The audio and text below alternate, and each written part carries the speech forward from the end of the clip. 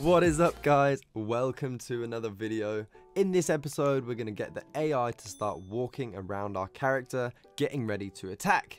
You can make your AI circle the player or move both ways like mine does. I know the animation looks a little bit silly right now, but in the next episode we're going to be changing the animation to a strafing animation. So this video is actually a continuation from my previous AI tutorials, so be sure to check out those before watching this one. I'll leave a link in the description.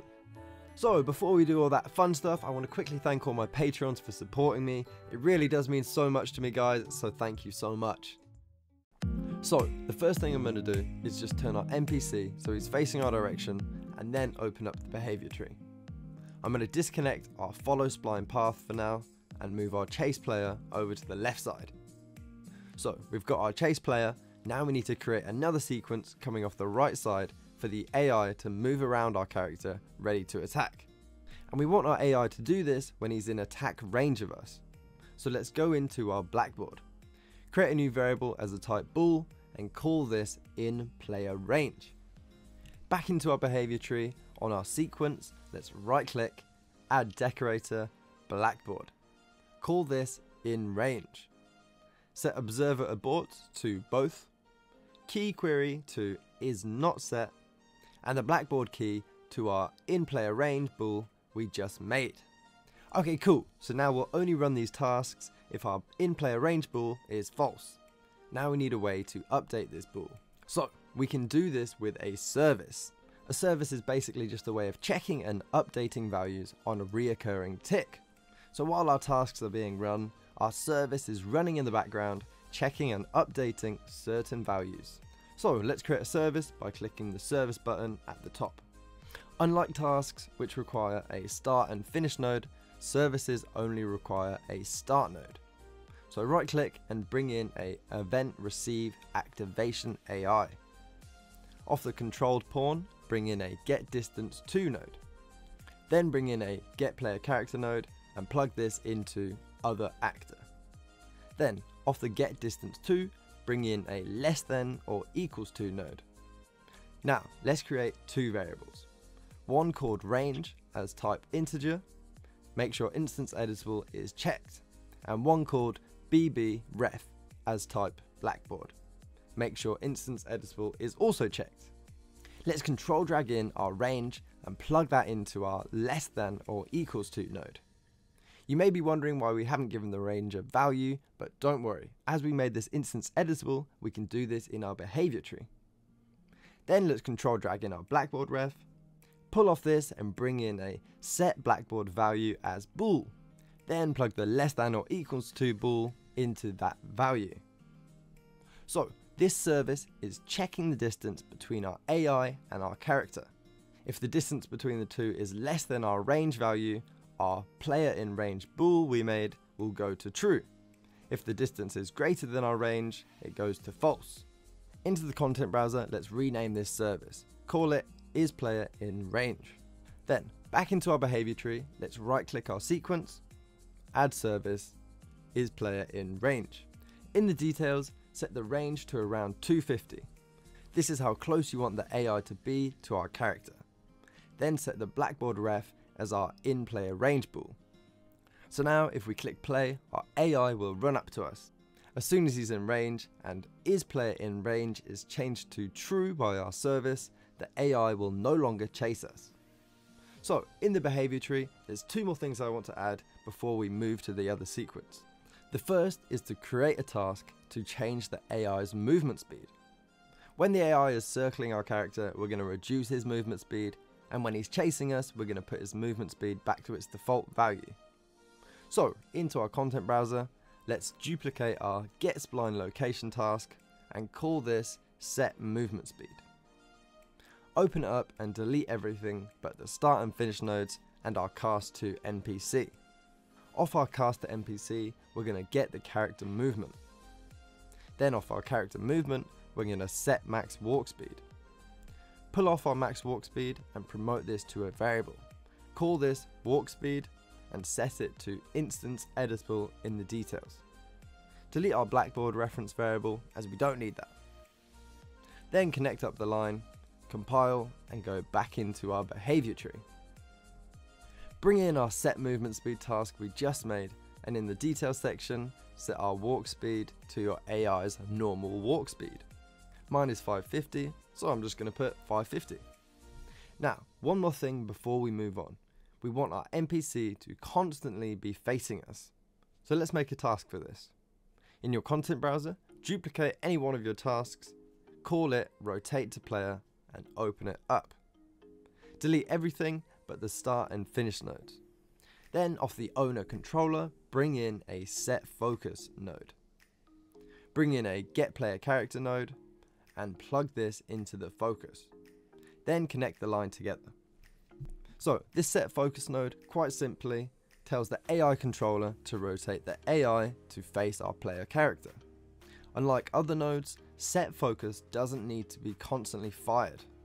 So once this is run once, our AI will permanently focus on our character until set focus is called again with a new focus. So back into the behavior tree, bring in our set focus task and connect this into our sequence.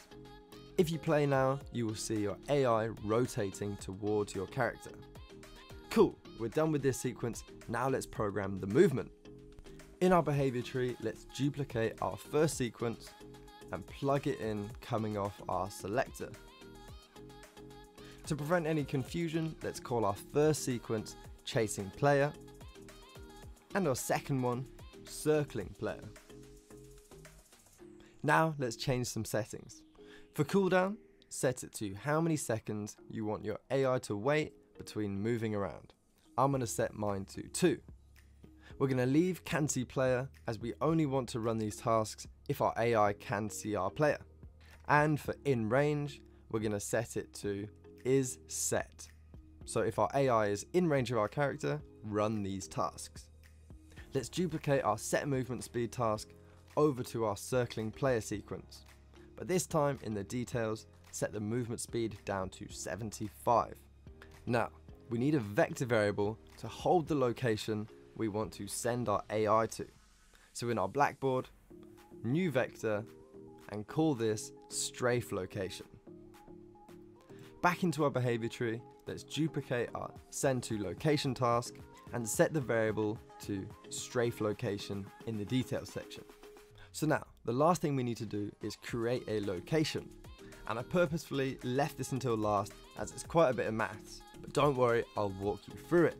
So into your content folder, duplicate your get player location task and call it get strafe location.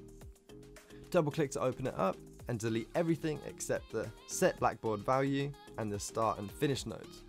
We can disconnect everything and put our set blackboard and finish node to the side for now. So what are we actually trying to achieve here?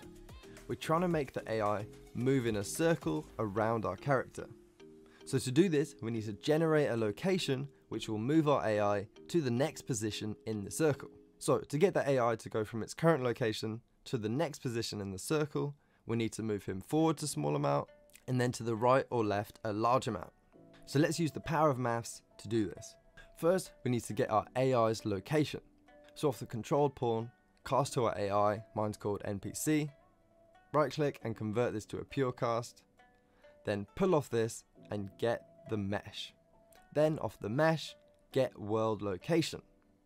So we've got our AI location, now we need to add on a forward value. So off the controlled pawn, let's bring in a get actor forward vector node. This finds whatever value is in front of our pawn. Let's multiply this by a float and put in 50. So now we've created a value 50 times in front of the AI. Let's add this onto our AI start location. So pull off one of your locations and bring in a vector plus vector node.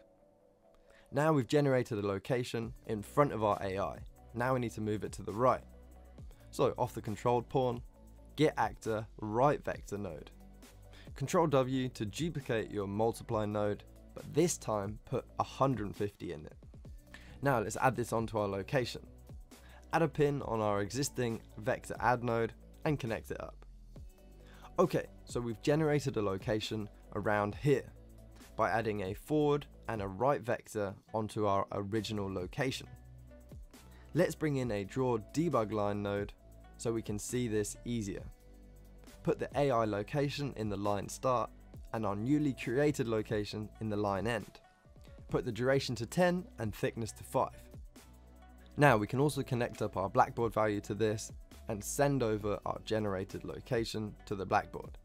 So we're still not done here, as this will only move our character to the right, not left. But let's test it out before we move on. Into our behavior tree, bring in our newly created task.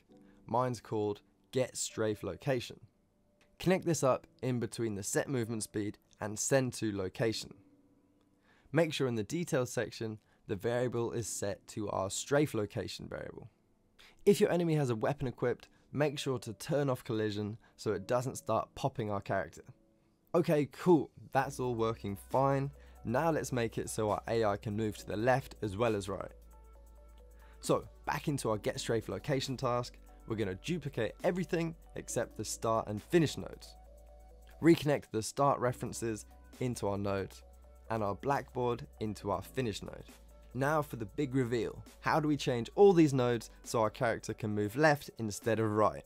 And I'm sure some mathematicians out there have already figured it out. We just throw a minus in front of our 150 in the multiply right vector node. So it's basically multiplying it in the opposite way. Now to decide if we're going to move left or right, we're just going to use a random int node. So right click, bring in a random int in range node. Then put in 0 for min, 1 for max. Pull off the return and bring in a equals node. Then hold B and click to bring in a branch and connect these up together. So if the random int we generate is 0, we're going to move right. If it's 1, we're going to move left. Simple. And there it is, guys. Like I said, in the next episode we'll be tweaking the animation so our AI actually strafes. If you'd like to see that episode this very second, head over to my Patreon, check it out and get that early access. And as always, guys, thank you so much for watching. I will see you in the next episode.